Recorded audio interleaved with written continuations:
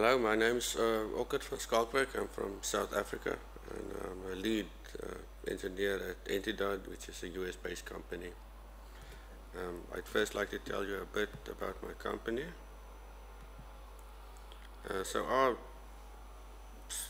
mission statement is serving the underserved. So our vision is to develop digital service ecosystems that address the plight of farm workers. And there you see the co-founding team. That's Jorge, Yesu, and Rene. And we come from the same communities we hope to serve. So we draw upon this unique perspective to build solutions for non-profits that bridge access to resources for underserved individuals. And there's various organizations that we work for. For example, the United Farm Workers, Bienestar, Cierto, and there's literally hundreds of farm worker organizations that serve as a safety net, a lifeline to their communities. And to help farm workers, we already have a solution, Prepárese.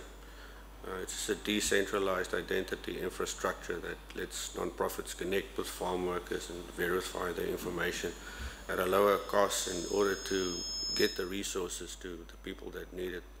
And we use verifiable credentials to facilitate these interactions and exchange the sensitive information. So one of the services that's offered in Alivio is, in Prepárese is Alivio, and it's used by 8 organizations to process and distribute $80 million of United States Department of Agriculture pandemic relief to over 120,000 farm workers. And we recently started working with the Open Wallet Foundation, and you know the Open Wallet Foundation. It's a collaborative effort designed to support interoperability between digital wallets to open source software. And we've contributed the Farm Worker Wallet OS, which is a low-code wallet project using Aries framework JavaScript for building SSI agents and DITCOM services. And our contribution fits into the Foundation's mission and provides potential to meet unfulfilled need, allowing citizen developers to work with self-sovereign identity within low-code environments. So we're essentially end developers using Aries framework JavaScript, and we're interested in creating a module for our low-code platform to get other people who are using low-code platforms to contribute and to bring things to market faster. So for the Farmworker OS demo, we have a project. We have a couple of features, which is connecting agents and receiving credentials and presenting proofs and generating connection invites and a DITCOM chat and a custom questionnaire protocol. And I'll demonstrate some of this to you. Here you see a couple of screens. Then we can go on to the demonstration.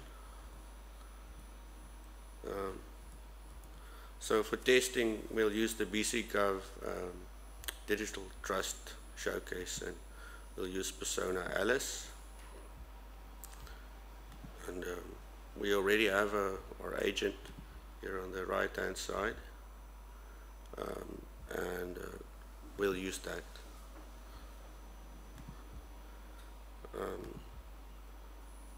So we can create a new agent configuration. You can have multiple configurations, and they're stored in the key store, all this configuration. And you can set up the ledgers and the mediator using the Animo mediator. And we can start the agent.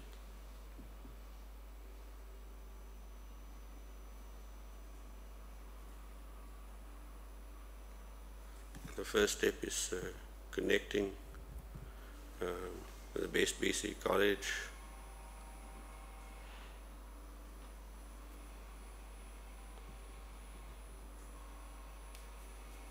We'll get our credential with some information about the credential claims.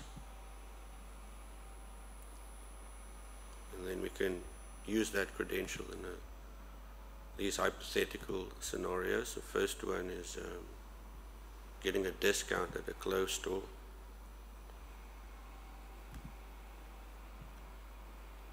We can connect to the clothes store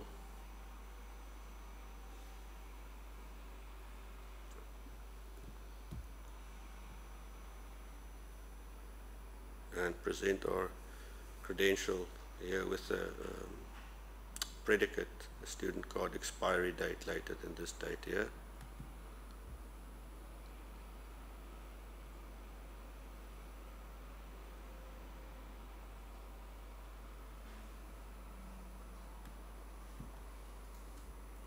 So that concludes that scenario, and then also for this scenario we want to book a study room. So we'll connect with the study room.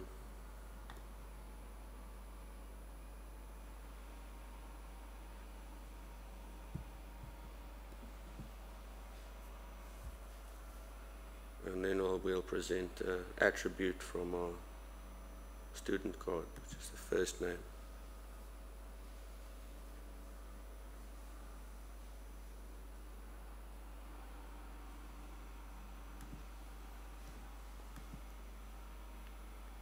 So then also we can see that there's a couple of connections here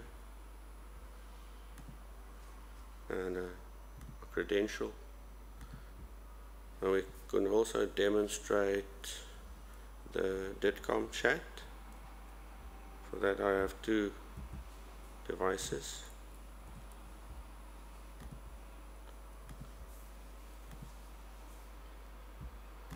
And we'll create a new agent for this, and the size as well.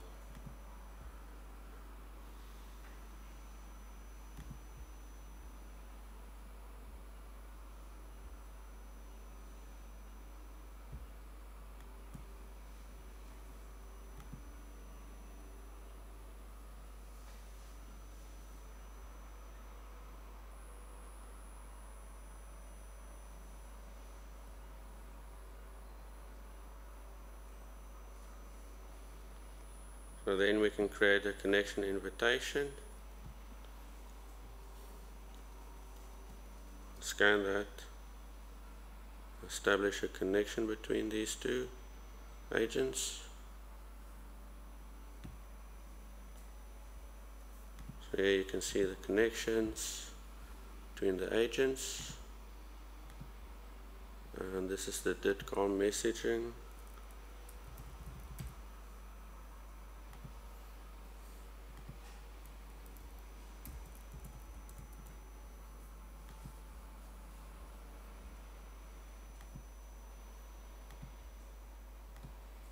And then also for the questionnaire module,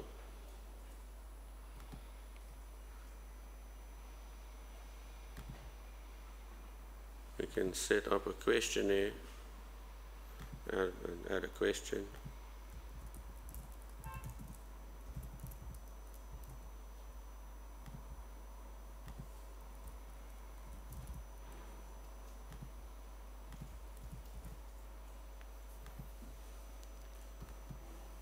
And send that questionnaire to this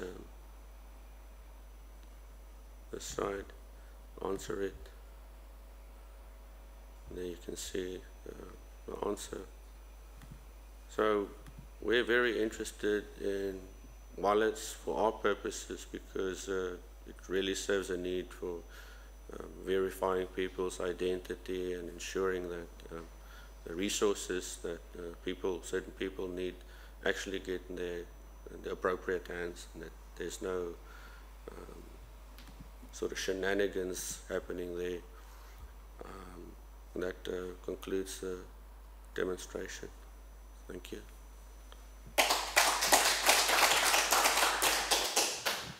If there's any further questions. Yeah, are there any questions in the room? I've got a couple of them. Okay.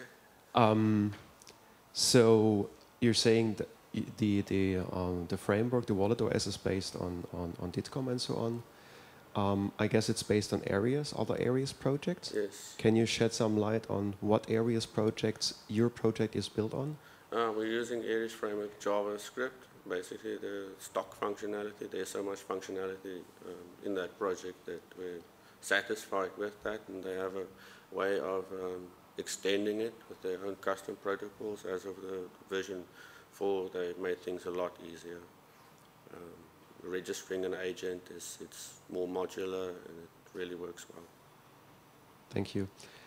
And another question, what are your plans for the future? So how do you want to evolve your project, and are you looking for contributors? We are looking for contributors, and it's a low-code platform that we're using, which is Mendix.